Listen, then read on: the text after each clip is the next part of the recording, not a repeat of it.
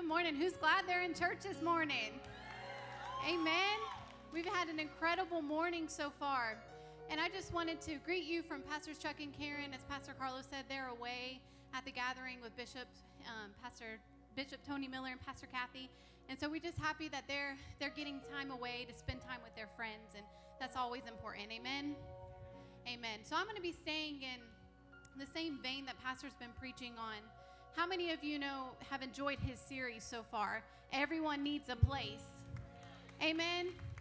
Say, everyone needs a place. Everyone needs a place. So today I'm going to be staying in that same vein, but I wanted to put a different twist on it. So everyone needs a place, and I tagged it as you are stronger than the struggle.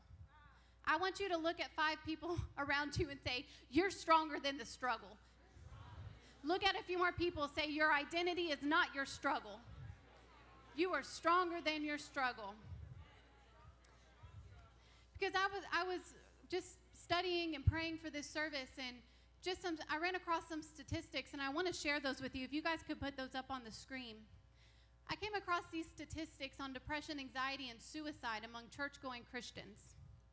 Now, it's the same across the board. Church-going, non-church-going, believer, non-believer. And I thought these were so startling. So the first one is 1 in 5 American adults have experienced a mental health issue such as anxiety or depression or intrusive thoughts. 1 in 5. 1 in 10 young people have experienced a period of major depression. 1 in 10 teenagers battle depression in our society today.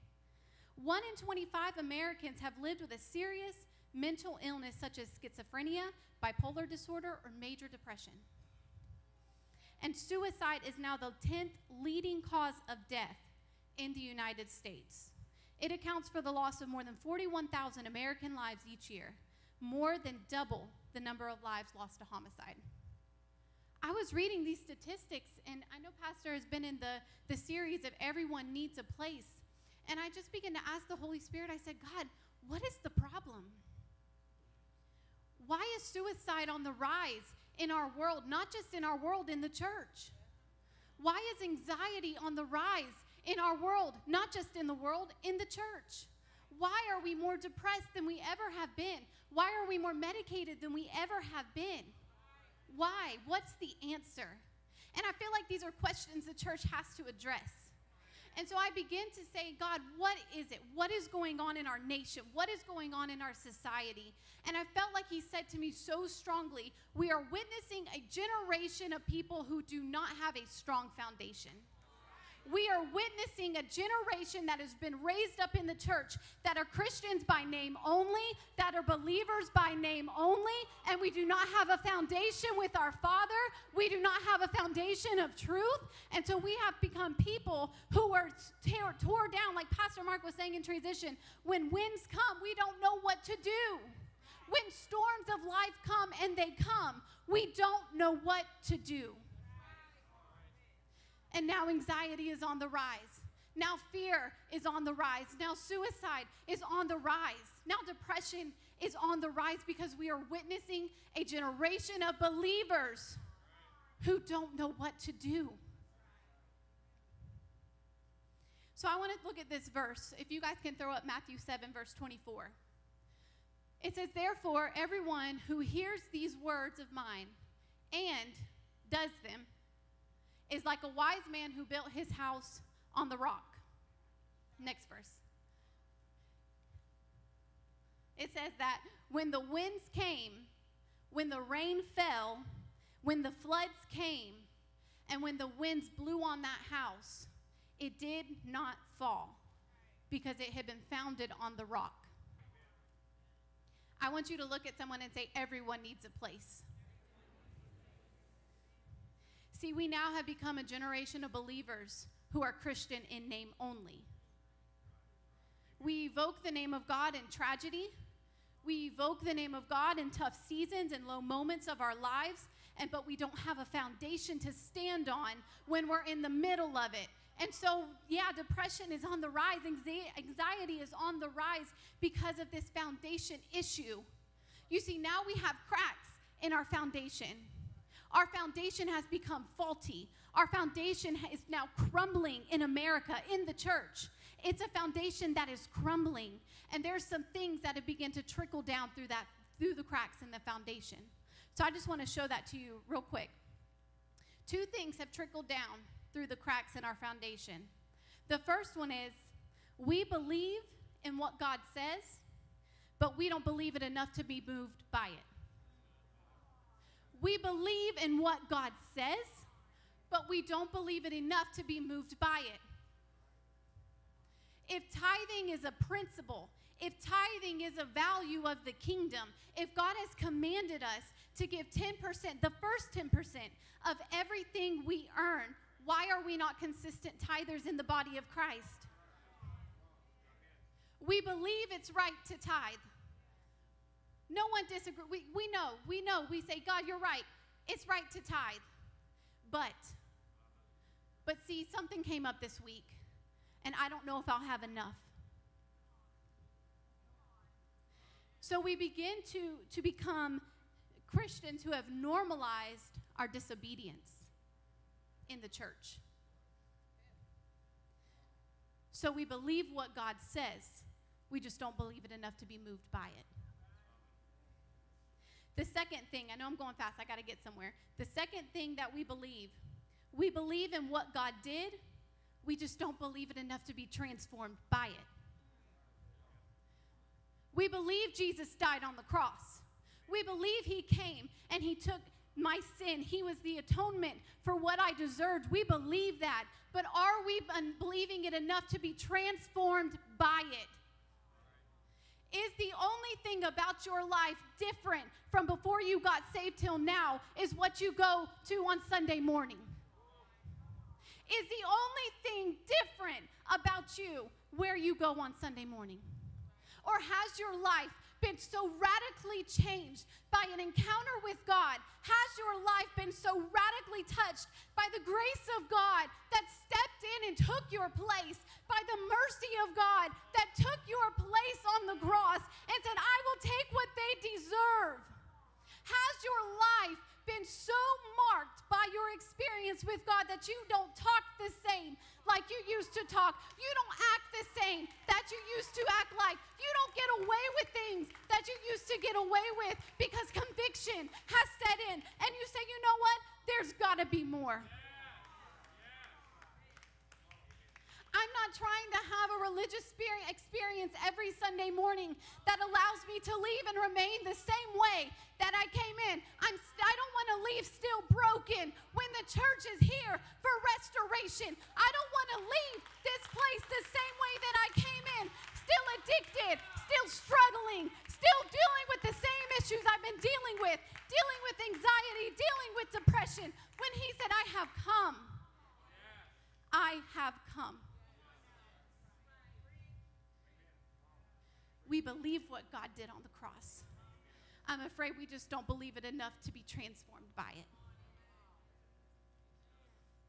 See, we have bought into the lie, modern Christianity, that says, you know what? God is okay as long as I believe the right things. And he's okay as long as I'm against the right things. But I don't actually have to do the right things. It's a foundation issue. Okay, so can we throw that verse back up, Matthew 7:24? So here's what a lack of foundation has caused. So therefore, everyone who hears these words and puts them into practice, so therefore, everyone who hears what he says and does them is like a wise man who built his house on the rock, on a solid foundation.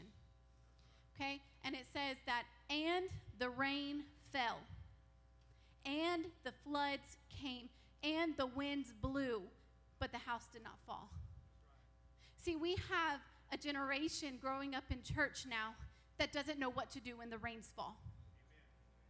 They don't know what to do when the floods come. They don't know what to do when the winds come to destroy them. It's a generation that doesn't know what to do. Can we look at those statistics again? Can you throw those up there one more time? A lack of foundation has caused 1 in 5 American adults to experience mental health issues such as anxiety, depression, or intrusive thoughts in the church. 1 in 10 young people, teenagers, are experiencing major depression in our nation. Teenagers are waking up and they don't have the will to live. What is happening in our nation? 1 in 25 Americans live with a serious mental illness, schizophrenia, bipolar, or major depression. And suicide is the 10th leading cause of death in our nation today. Because here's the thing about depression and anxiety and fear. It comes. It comes. We have almost bought into this lie in the church that if you have fear, that you're not spiritual enough. If you have anxiety, you're not spiritual enough. That's not true. Did you know Elijah, the prophet of the Lord, experienced anxiety, experienced depression? Let me show you. Can you throw up 1 Kings 18? Now, I'm just going to summarize. I'm going to give you the story of this chapter, but if you want to follow along, it's 1 Kings 18. So what we have is Obadiah. The Bible says he's a good man. He's an honorable man. He's a servant of the Lord. And he's working for the evil king Ahab and Jezebel. And so what happens is Elijah, who's been in exile, he comes to Obadiah and he says, hey, I want you to set up a meeting between me and Ahab. And at this time, you have to realize that Israel was in a severe drought. Okay? So Ahab, he comes up to Elijah and he says, oh, it's you, the troubler of Israel. And Elijah responds to Ahab. He says, I'm not the one who's troubling Israel. You're troubling Israel, you and your family, because you've been worshiping Baal. You've been worshiping other gods than the one true God. You're the one who's been troubling Israel. And so they begin on this dialogue, and so what happens is Elijah says, you know what, here's what we're going to do. I want you to go gather the 450 prophets of Baal, and I want you to get the 400 prophets of Asherah who eat at Jezebel's table, and take them all and bring them up to Mount Carmel. And we're going to determine for sure who is God. So a lot of us know the story. They go up to Mount Carmel, and they begin to build an altar. Elijah's building an altar. The prophets of Baal are building an altar. They're slicing the bull. They're putting it on the wood. And Elijah says, but do not light the wood, because we're going to pray to our God, and whoever sends fire and lights up the altar, they are the true God. Okay? So if you could just picture with me this scene, if you continue to read this dialogue, it says that the 850 prophets of Baal, they begin to dance around their altar, cutting themselves as was their custom. So you have all these people, they're dancing around an altar, they're cutting themselves. The Bible says they're screaming frantically, and they're screaming for Baal to light up their altar, to light up their sacrifice with fire. And if you keep reading, I love this story. I love reading the Bible because sometimes we miss some of the stuff that's actually happening in there. And what happens in this story, Elijah begins to make fun. He begins to taunt the prophets of Baal. He's looking at them, and if you read it, he says, I'm the only prophet of the Lord left. Like, he is so confident. He's standing there against these 850 prophets of Baal, and he's like, I'm the only prophet of the Lord left. And he begins to taunt them. He says, maybe you should cry a little louder. Maybe you should scream a little louder. I don't think they can't hear you. It's in your Bible. He then starts saying, oh, maybe they're busy. Maybe they're preoccupied with, answering other people's prayers. I don't know. And so he's making fun of these prophets, and they're dancing around, and they become more frantic, and they're cutting themselves, and they're screaming out to Baal, and he's like, oh, scream louder. Maybe they're sleeping. I love reading this story. So if you can just imagine this, and Elijah finally goes, he's like, I've had enough. Just stop. Just stop. It's my turn. So Elijah then, the Bible says that he begins to repair the altar of the Lord. And he gets this 12 stones of Jacob, and he begins to put the bull on it. And then he does something interesting. He takes 4 jugs of water, and he says, I want you guys to drench this altar with water. Now, I don't know much about fire, but I know whenever you soak wood, it's really hard to ignite. I don't know much, but I know that. So he begins to drench the altar with water. And the Bible says that he builds a trench around the altar, and it was so wet from all the water they poured on it that literally the trench was filled with water as well.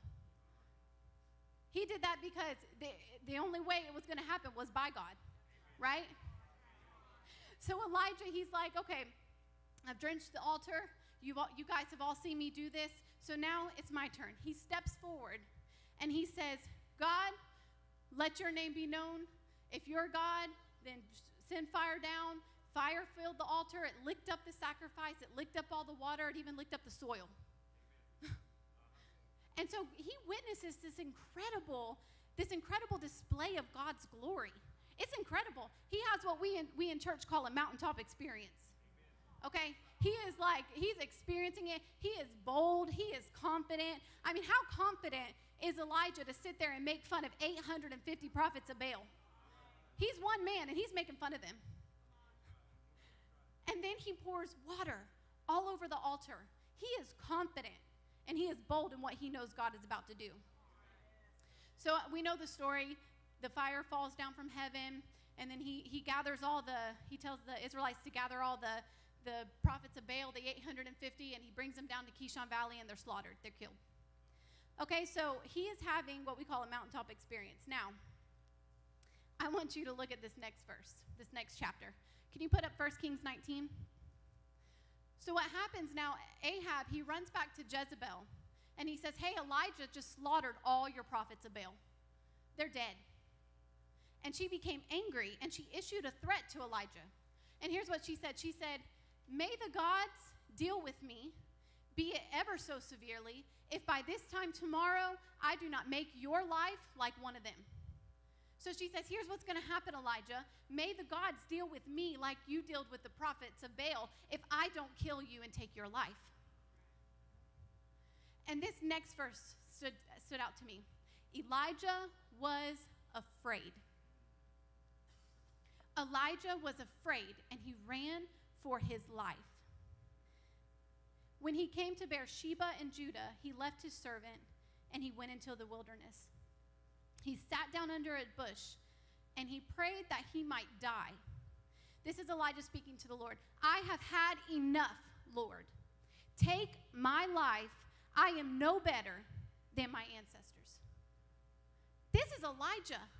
This is Elijah who just made fun of 850 prophets of Baal, called down fire from heaven.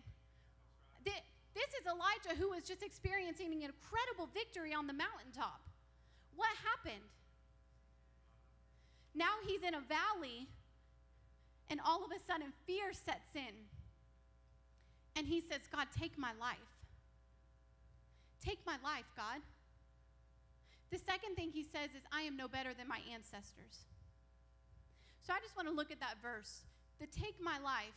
You know, Elijah, he was essentially running from death to death. He was running from the death threat of Jezebel, and he was running to God and saying, I want to die, take my life. He was running from death to death. Isn't it just like the enemy to make you feel like you are running from death to death? Isn't it just like the enemy to magnify your disappointments, to magnify your failures, to magnify the fear that is surrounding you? Isn't it just like the enemy to make you feel like you are in a death cycle? The enemy of your life wants nothing more than you to feel like you are living from battle to battle, from defeat to defeat. He wants nothing more than for you to forget that he called you an overcomer. He wants you to forget that he said you were the head and not the tail. He wants you to forget that he said in Christ, you are victorious. So what does the enemy do? He magnifies our failures. He puts them on a slideshow in front of us, and he says, look at what you've done. You have failed. Look at the disappointments of your life. How are you ever going to come back from that? Look at this situation. How are you ever going to come back from that?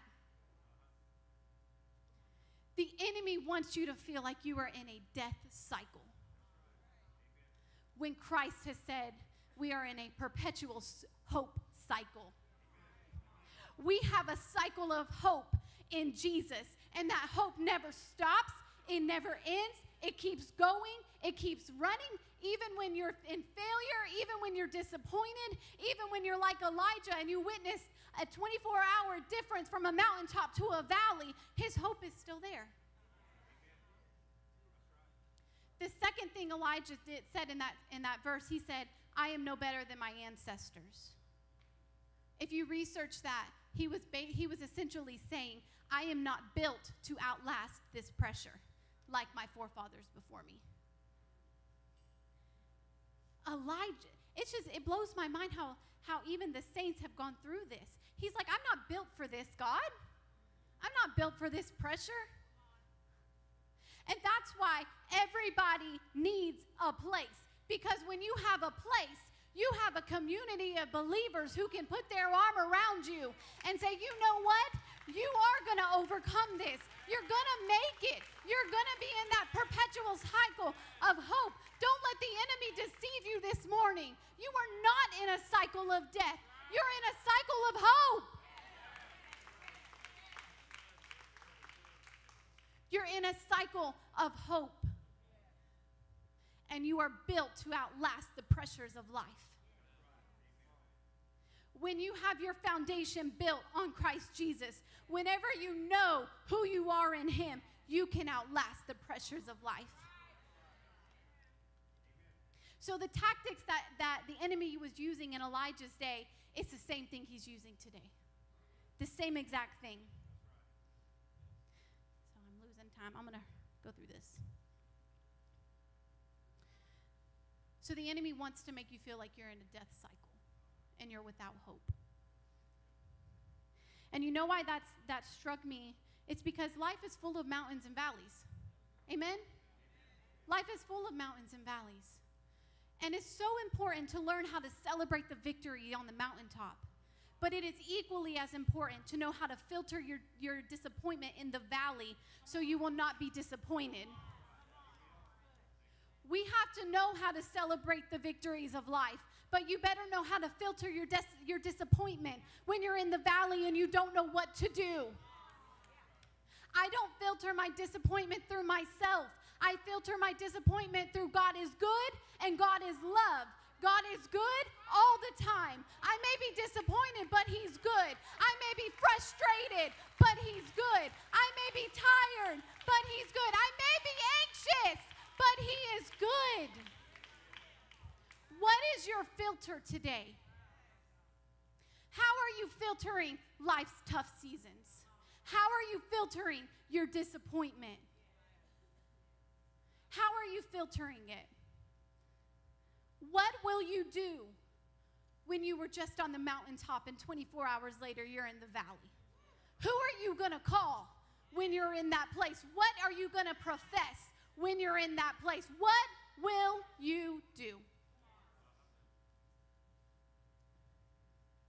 Another example of this is King David in the Bible. I love reading King David's Psalms. You know why? Because he's honest.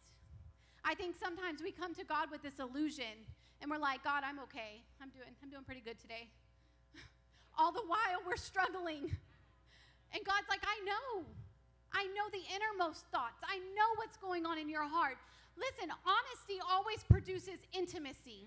If you want to be intimate with the Father, it's time to approach him with some honesty and say, you know what, I'm dealing with this, God. I don't understand this, God. This isn't fair, God. God wants your honesty because it produces intimacy. I think we think we're not religious or spiritual enough if we approach God like that. Like, oh, I can't tell God I'm struggling today. I'm supposed to be further along down the road. I can't tell God I'm dealing with anxiety. I'm supposed to be further down the road. And God is saying, I want your honesty because that is where intimacy is birthed. So let's look at this verse, Psalm 61:2. And we've heard this verse in church. It says, from the ends of the earth, I cry to you for help when my heart is overwhelmed. Not if, when. Lead me to the towering rock of safety. Another version that we quote a lot, lead me to the rock that is higher than I. You know, King David wrote this when he was on the run.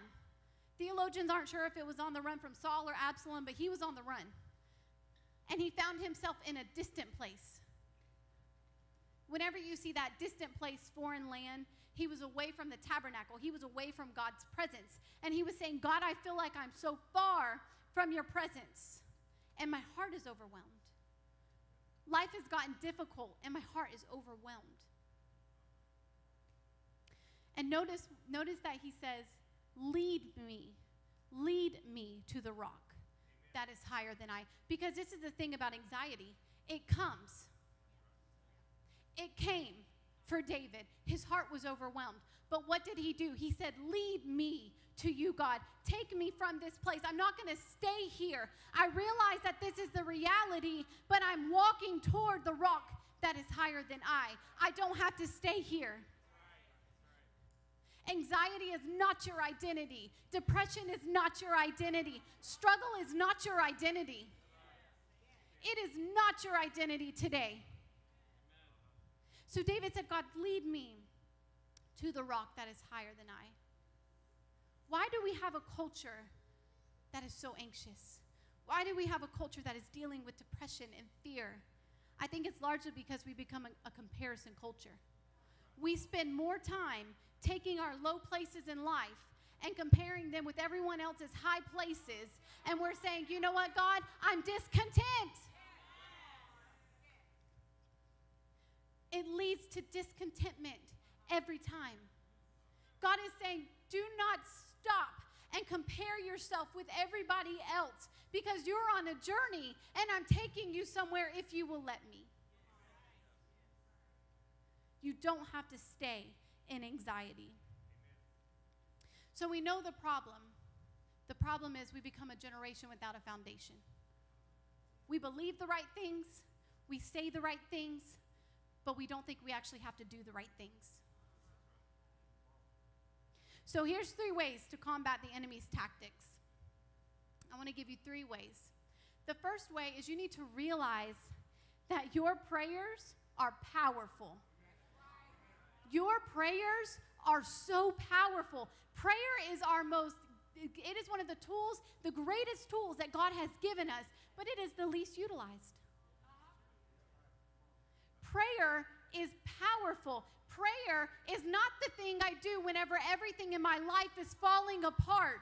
Prayer is not what I do whenever I think there's no other answer. We are not called to have prayer as our last resort. Prayer is our first response.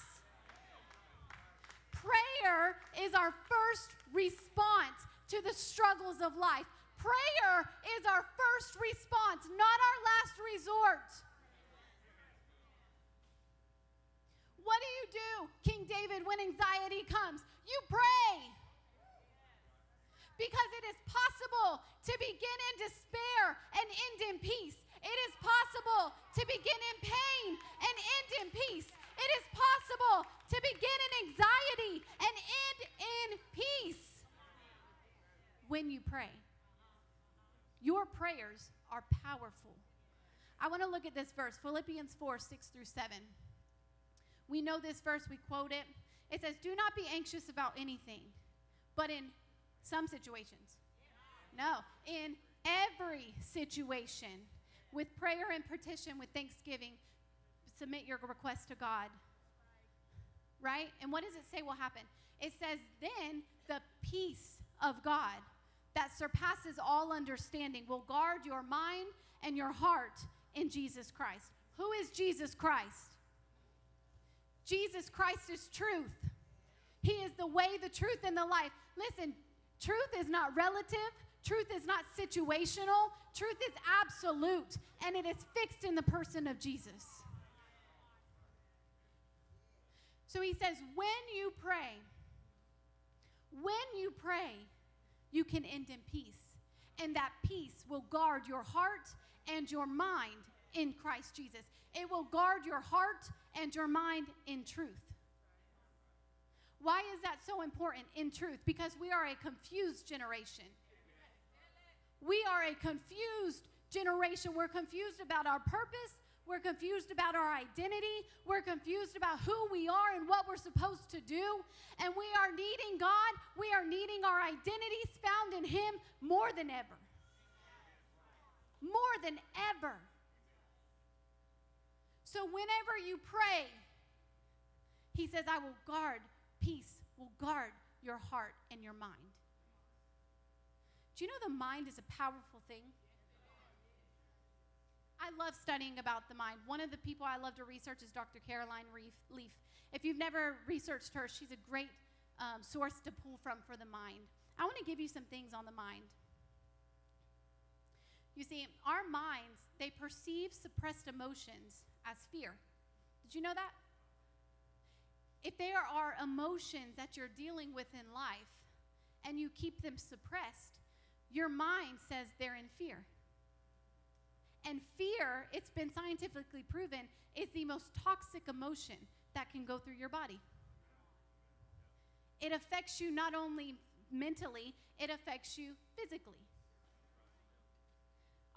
Our mind, body, they're all connected.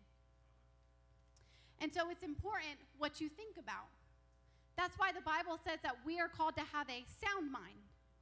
You know, I used to think about this verse, and we quote it all the time, but take every thought captive. Take every thought captive. I used to think, I was like, how do we do that?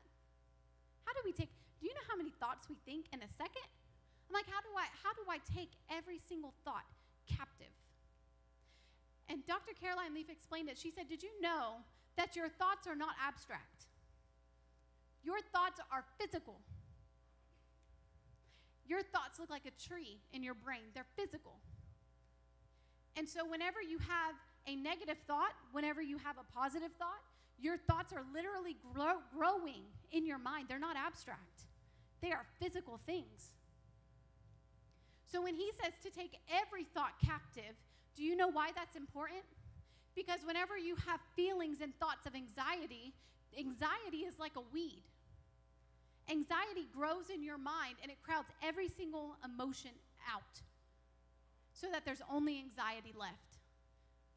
Have you ever experienced that? I know I have. When you're in fear about something and then your mind just goes to 1,000 other things that could happen, that's anxiety growing in your mind. And it crowds out everything else. So nothing else can grow but that. Your mind is powerful. Your thoughts are powerful. So that leads me to our second thought, our second point. If you want to combat the enemy in your life, your thoughts are powerful. We have to learn how to take control of our thoughts. I love this verse, Lamentations 3:22. We sing it, we quote it, we say, God, his mercies are new every morning. They're new every morning. Did you know that that's not just a promise that sounds good? That is a physical promise. We have something in our brain called neurogenesis that happens every morning. Neurogenesis. So every single morning, Genesis, our brain creates new nerve cells that aid in the tearing down of negative thoughts. So when God says that my mercies are new every morning, it is a physical promise for you to grab hold to. When God says that you can have control over your mind, when he says you have the mind of Christ, it is a physical promise, and he has given you the tools to do it. Our brain not only has neurogenesis, it has neuroplasticity, which means that it changes every day in response to our thinking. If you ever wondered where someone is at in life and you're like, how did they get there? It started with their thought, because there is no thought that is harmless. Your thought is either building positive things in your life or is creating negative chaos in your life. That will be experienced ultimately in your body. Our prayers are powerful. Our thoughts are powerful. If you want to identify where you're at in life, identify your vocabulary.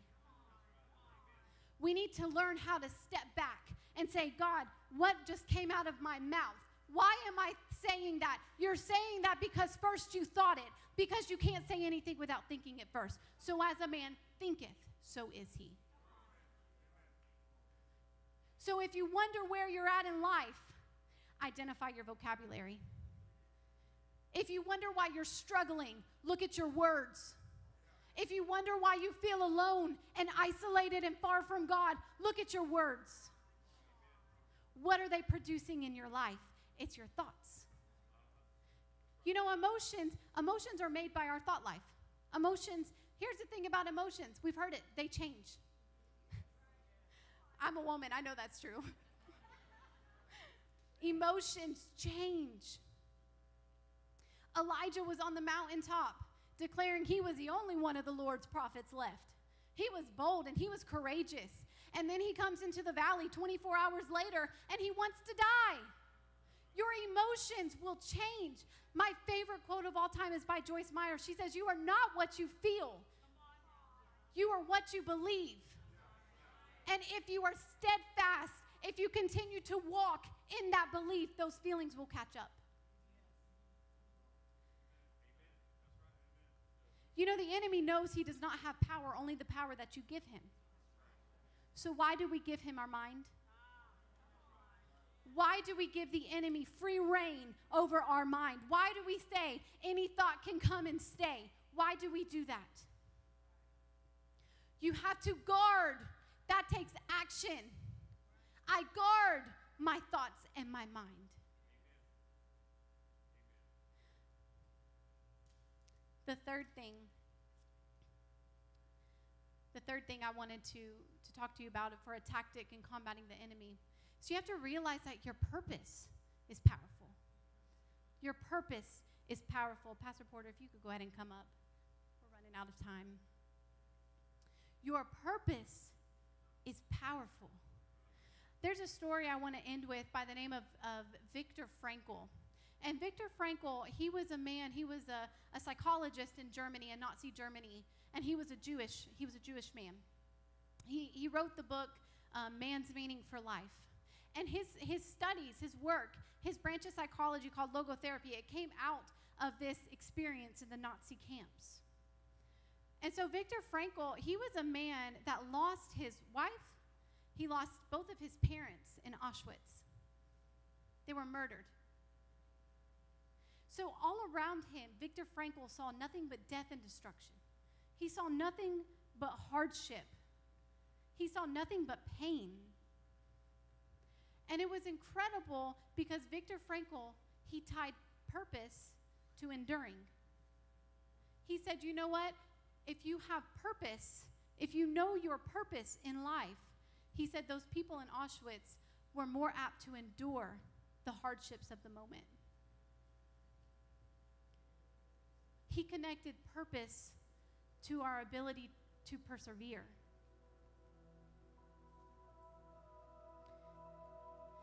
Viktor Frankl, he argued that purpose is the most powerful motivator. And he made this statement. He said, when I can no longer change my situation, I change myself. Viktor Frankl, he was in the middle of a Nazi Germany camp, Auschwitz. The worst of the worst. His father died, his mother was killed, his wife was killed. All he saw was death and destruction. And he said, you know what? If I can no longer change my scenery of life, I change myself. Because your purpose is powerful. What has God called you to do? Every single one of you in here has a purpose. Every single one of you in here, God wants to use mightily. But we live in fear. We live in anxiety.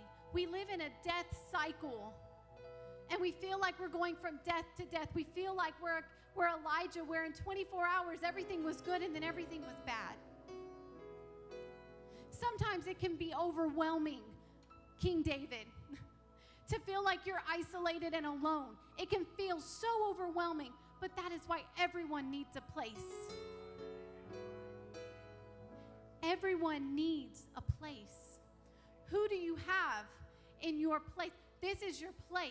Who is in this place that you can call and say, you know what, I'm going through a valley and the shadow of death feels so real. I feel like it's on my back and I don't know what to do. What will you do when anxiety comes? Because it comes. What will you do when fear comes? Because it comes. Sometimes we say, well, we just got to faith it out. And I believe that there's got to be faith. But God gives you a community of believers to walk with you and put their arm around you and say, you don't have to do it alone. You don't have to do it alone. So often, and that is the mentality of the American church today, independence. I've got it, God. I will call on you when everything is falling apart. Until then, I've got it. And we've become so dependent on ourselves and not on God. And it's no wonder why we are living in fear and anxiety. It's no wonder why there are seasons of depression that comes and we feel like we're living in a death cycle. We feel like the valley of the shadow of death is on us. And I felt like when the Lord laid this on my heart, I was like, God, I feel like it's such a heavy thing. You know, we don't talk about it much in church. We don't talk about anxiety and suicide and depression much in church. And the very thing we're not vocal about is what we need to be loud about. That's right. You need to be loud about the fact that there is hope. We have to be loud about the fact that Jesus died to make you whole. You don't have to live in anxiety and fear. Depression is not your identity. You are stronger than every struggle that you face in life. You will make it. You will overcome. Death is not your story. Stop letting the enemy convince you that the final verdict over your life is death. Come on. Because it's hope. There is hope in Jesus. You can all go ahead and stand. We're closing. I just wanted to leave today with you knowing that there is a hope cycle in your life. And God wants you to get in it. He says, get in my hope cycle. Because it never ends. It never stops. There's always hope over your life. And I feel like some of you are in here today and you deal with anxiety. You deal with fear. You deal with depression. You deal with thoughts of ending your life when things get hard. And we are a community of believers. These things are not to hide in the corner and say, God, I just need you to heal me. He will, but he gives you people in your life to fight and pray with you. Stop letting the enemy convince you that you have to be isolated in it. That is not the message of Jesus. That is not the message of hope. And if you're in this place this morning and you've been struggling, I believe that's why we witnessed such an incredible atmosphere of worship today, of an open heaven, because God wants to come and he wants to love on you today. He wants you to experience him as a father. Some of us have a warped idea of what a father is. Let me tell you what a father is. A father is one who will lay his life down for his children. A father is one that wraps his arms around you when you're going through the toughest seasons of your life. Before God is your judge, he's your father. Before God is anything else, he's your father. And some of us have such a hard time with that because we didn't have the earthly example that we were supposed to have, that we were meant to have. All of these things, they have equated mental illness to fatherless homes. People who come out of fatherless homes are more apt to deal with these things. Why? Because God gave us fathers, because he is a father. And he wants you to know today that you may not have had a good example, but he wants to shower you with his love. You don't have to walk out of here in the same fear you came in with. God has got you. He's got your family. He's got your life in the palm of his hands. He feeds the birds. Why would he not feed me? My sons never ask me in the morning, are we going to eat today? They may ask me, what are we going to eat or when? But they never ask me, are we going to eat today? That's why God calls us to have the faith like a child, to trust him like a child. because my children don't have a problem trusting that I'm going to take care of them. And he wants you to leave this morning knowing that there is a perpetual cycle of hope over your life and that he has got you. He has got you. If you're dealing with this today, I just want the worship team to go back into a time of worship. We want to pray over you. This is what the community of churches, believers, is for. Do not leave this place if you're struggling today. Nothing is more important than leaving here whole. Everything else can wait. He's issuing to you today a call. He says, just come. Just come. Honesty produces intimacy. If you want intimacy with the Father, it's going to take honesty. So if that's you today, the altars are open. We want to pray over you. So for the next few seconds, make your way up to the altar if that's you. And we just want to pray over you. Calling, come, come. So I will run forever. I will run unto you, oh God. Now you have my heart. So I will run forever. I will run to you, oh God. Where else can I go?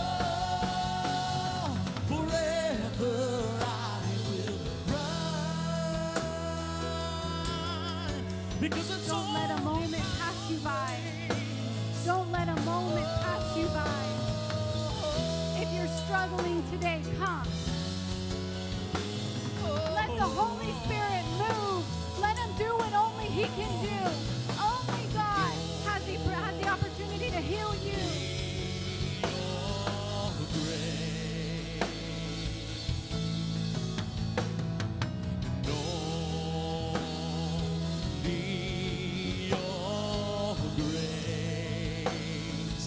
Only you can set me free. It's only your love. Only your love has captured my heart. I hear you calling. I hear you calling. Come, come, come. So I will run forever. I will run unto you, oh God. And now you have my heart. So I will run forever. I will run unto you, oh God. Where else can I go? So I will run. Spanish for forever. Siempre correré. Así a ti, Señor. Tuyo es mi ser. Por eso correré. Por siempre correré. Hacia ti, Señor, donde más iré. I will run, so I will run forever, forever. I will run unto you, oh God. Now you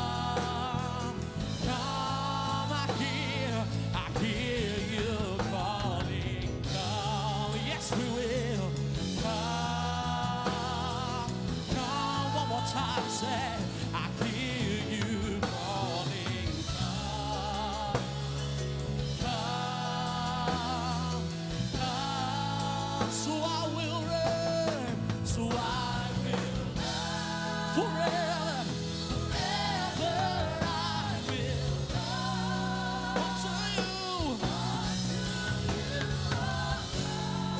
Now you have my heart, have my heart. So I will run forever. I will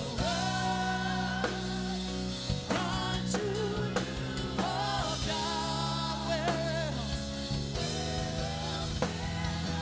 So I will run, so I will forever run to you.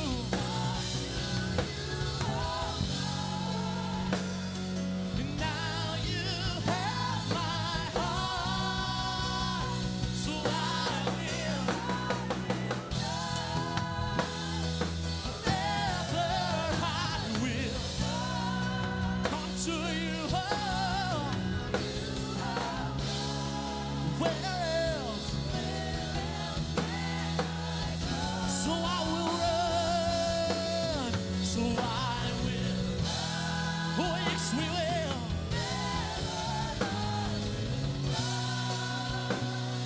And unto you have. You want my heart, yes you do, yeah. I will forever I will run to you. Where else? So I will run, so I will. Yes, we will. Forever I will run unto you. Now you have my heart, so I will. Forever I will run unto you, oh God. Where else can I go? Forever I will run. We're just in a special moment up here. God is moving in this place today. He's moving on hearts today. We're going to go through this verse one more time, this song one more time. If you want prayer, if you've been holding back, now's your chance. Do not leave here without your family praying over you. So we're going to declare this song one more time. We're going to worship just a few more minutes, and then we'll be released.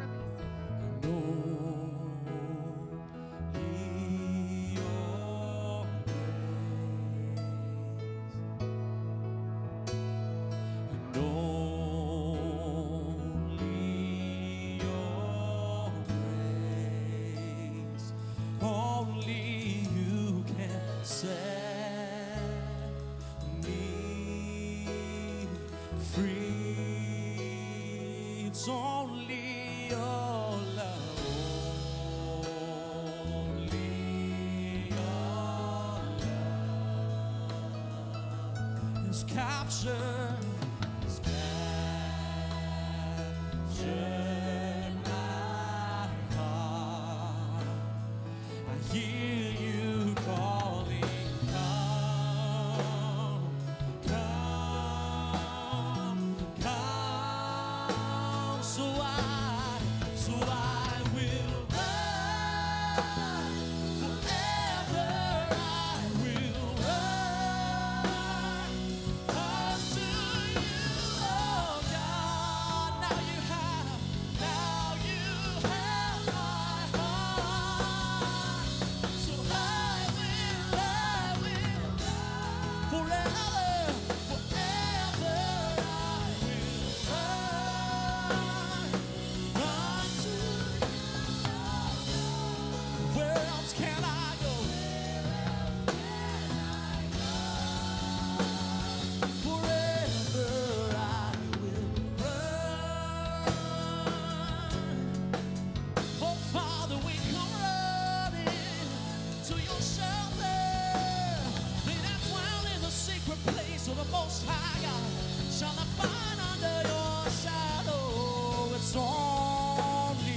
love.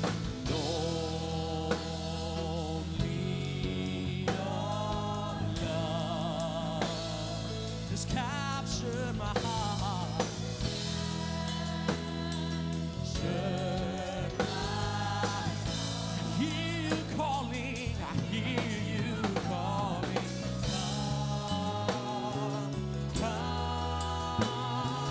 Come, I hear you calling. Say, I hear you calling.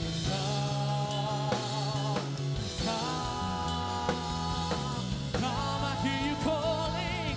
I hear you calling. Yes, we will. Come, I hear you calling. I hear you calling.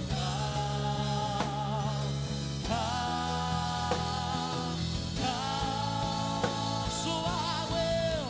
So I forever I will run unto you, oh God.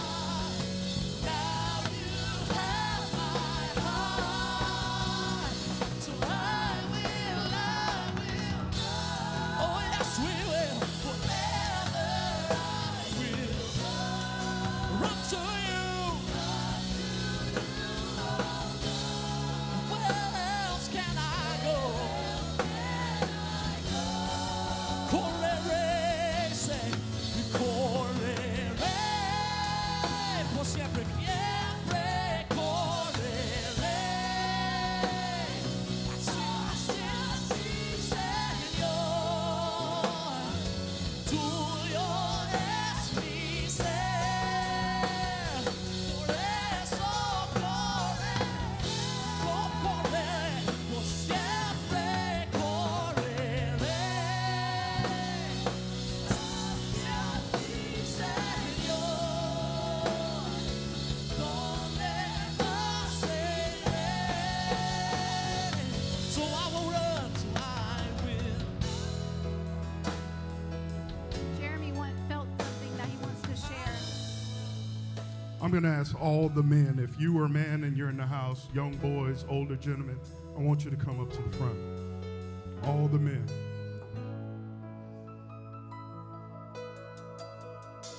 And I want to clarify this. It's not that we are doing anything separate for the women. But as a man, there are certain struggles that we go through. And as men, we're taught to be strong and tough. And we're taught to, you just got to get through it. And I know I've been struggling a lot with that because I have conversations with my wife all the time. I said, babe, I got friends, but I'm lonely. I got you, but I'm lonely. Why do I feel so lonely? Why do I feel I have nobody to talk to? And I have friends that are in my life that'll call me, but it's not the same. And we're just taught that as a man, you're supposed to just have it together. You're supposed to get through it. You're supposed to be a husband. You're supposed to be a father. You're supposed to make sure that money comes in. You're supposed to make sure that bills are paid. And nobody realizes the pressure of being a man. It is pressure being a man. How do I teach my son how to be a man? How do I teach my daughter what man to look for? Who do I turn to? And sometimes we pray and we don't hear anything. And we're taught as men, and my dad will tell me all the time when I do reach out to him from time to time, hey, Pop, suck it up. Be a man. He don't really give me anything, but suck it up, be a man. I've heard that all my life. Suck it up, be a man. If the bills don't get paid, it's your fault. If the children ain't right, it's your fault. If your wife ain't right, it's your fault. But guess what? Everything is my fault. So how do I get through it? I lay beside my wife in bed at night and we talk, and she's like, baby, what's wrong? And I'm like, I don't know. I don't know. Truth is, I don't want to call brother so-and-so because I don't want to burden him. He's going through his own stuff. I don't want to call so-and-so because guess what? They just called me and I had to pray for them. But after I pray for them, who pours back into me? Who pours back into me? I get calls all the time. I get texts all the time. And you know, it makes me feel good to be there for somebody else. but then there's times where I need somebody to be there for me. And the truth is, because you're Jeremy, or because you're Minister so-and-so, or because you're big brother to somebody, you can't turn to that little brother that's dependent on you and say, hey, bro, I'm struggling too. See, so I need some help. See, so I need some prayer. And see, I struggle with, when you put your feelings out there and you put your emotions out there and you say to somebody that you need help because you're struggling, they automatically think, well, is it his marriage? Is it his children? I ain't struggling with none of that. I'm not struggling with that. My wife is good. Well, our relationship is good. I'm struggling with just responsibilities and making decisions and what's the next step and how does my family get to the next level and how do I get to the next level? And you know what? The truth is, God, you're showing me these big things you want me to do. How do I get there? Am I ready for that responsibility? What do I do? And these are the things as men that we don't talk about because it shows weakness. And I'm going to tell you, I ain't no punk. I ain't no punk. I'm not no punk Christian. I'm a strong man. You know what I mean? So it ain't about being scared. It's about not wanting to make the wrong step.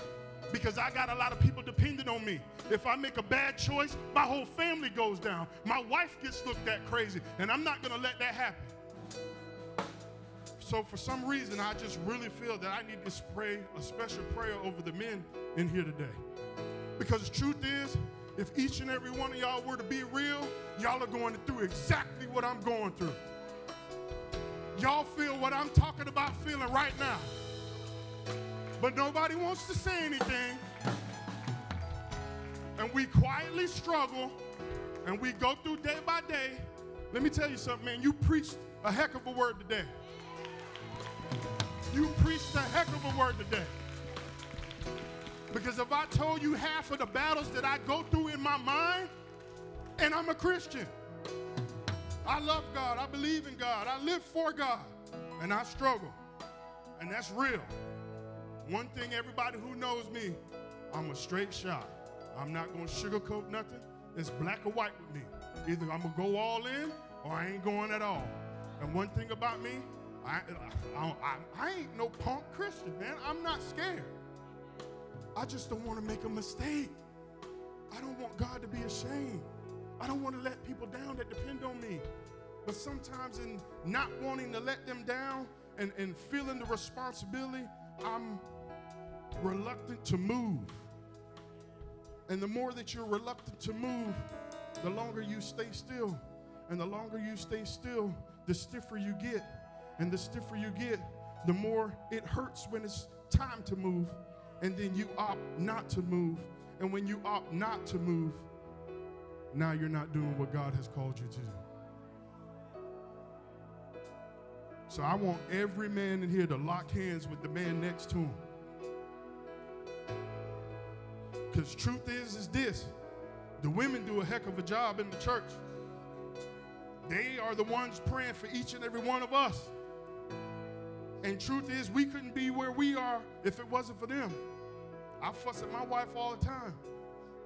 Stop nagging me. But the things she's nagging me about are the things that if I'm truthful, I need to do. You're gifted. Why don't you do this? And why are you not doing this? Shut up, woman, leave me alone. But then when I go on my quiet place and I pray, the Lord said, she's right. She's right. I had a brother, while we were in church, text me while I was sitting in church and said, Brother Jeremy, I'm struggling. I need you. And I said, God, he needs me, but I need somebody else too. Because what you don't seem to realize is the more you get closer to your purpose, the lonelier you feel. Because you can't attach yourself to everything. You can't do any old thing. The Bible says much known is much required. And if you're faithful over a few things, he makes you ruler over many. A lot of us want the many, but we don't realize to get the many, it hurts, it's hard, it's frustrating. So I want to pray a special prayer. I want all the women to stretch forth your hands to all the men in the house. Because the truth is, if we ever were to really share our hearts with you, you will really realize how burdened down as men we really are.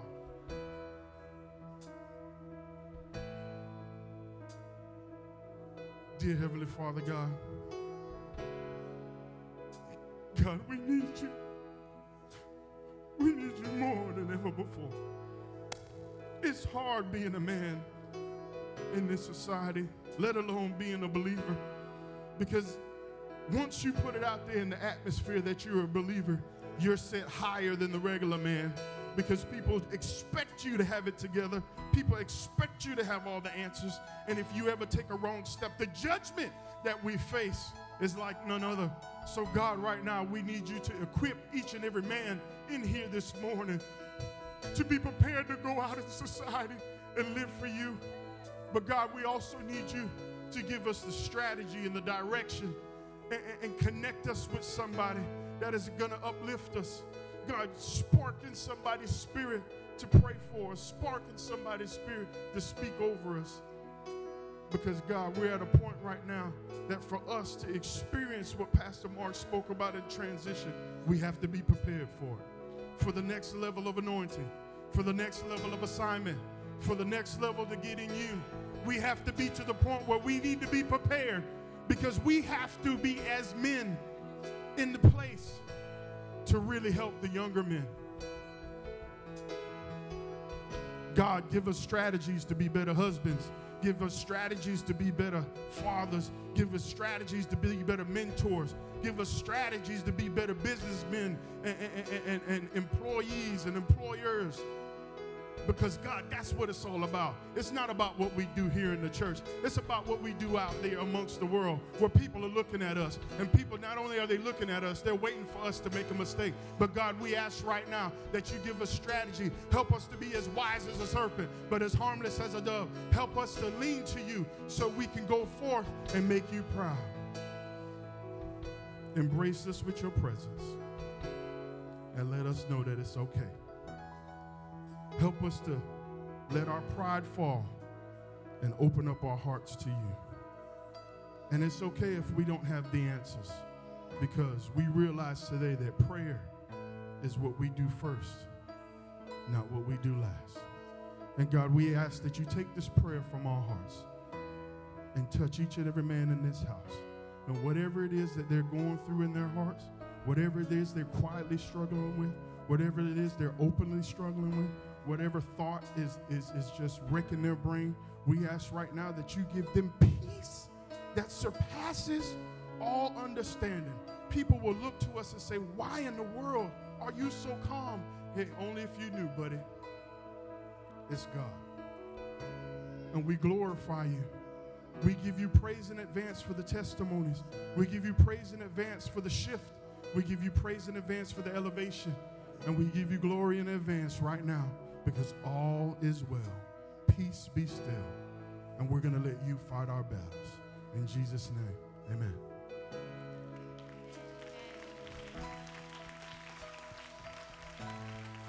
I think if you're standing next, we're going to end out. So if everyone could just grab the hand of someone next to you, we're going to end out in prayer. I just want everyone touching someone. Everyone touch someone. I want you to look at the person next to you and say, you're not alone. You're not alone. Because you know the thing about that promise of peace, he says he gives peace that surpasses all understanding. So that means that even when times in my life things don't make sense, what he does is he gives us peace that doesn't make sense. He promises peace that doesn't make sense. And I feel like today, as we all are touching someone, that we all need a reminder at times that we're on a journey together. And not only does God have us, we have each other. And we commit to praying for each other. We commit to checking on each other. We commit to asking the question, are you okay? I'm with you. we're going to do this together. So let's just end in prayer. I want everyone in this room praying.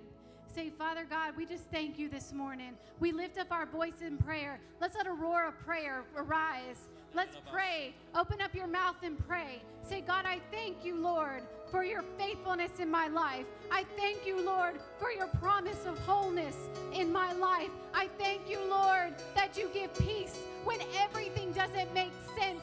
You answer with peace that doesn't make sense. God, I thank you that you are as close as the mention of your name. You have promised that we can have a sound mind. You have promised that there is a hope cycle for our life. And so we thank you, God, for your faithfulness. We thank you that you are our Father first, who loves us and who is there for us, who is there always for us. And we thank you, God. We praise you for that this morning. We praise you, God, for you are good. You are always, always good. We declare your faithfulness over this place today. We acknowledge your goodness today, God. We put it on display in front of us, Lord, because you're good and you're worthy this morning. We thank you in Jesus' name. In Jesus' name, amen. Amen. I want you to give someone a hug next to you. We're a community. This is what church is about. We're a community.